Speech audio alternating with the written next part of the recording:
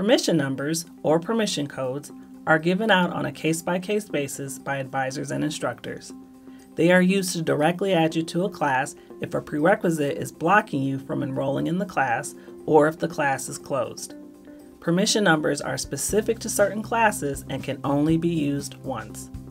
An advisor or instructor will provide you with the permission number if you have discussed your situation with them and they have approved your entry into the class. Once you receive a permission number by email, select the class that the permission number is for and look for the box labeled Permission Number. Type in the number and continue with your class selection process.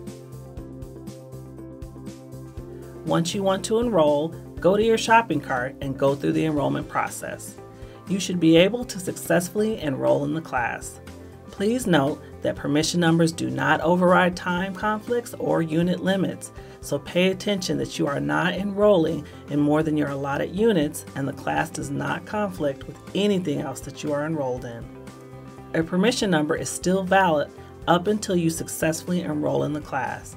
You can input the number into a class that is currently resting in your shopping cart and the code will still be valid even if you actually enroll days later. We encourage you to enroll in the class as soon as you receive the number. Note, sometimes permission numbers expire after a specific date. The advisor or instructor who gives you the permission code should explain any limitations. If you enroll in a class using a permission number and then drop the class, you will need a new permission number in order to enroll in it again.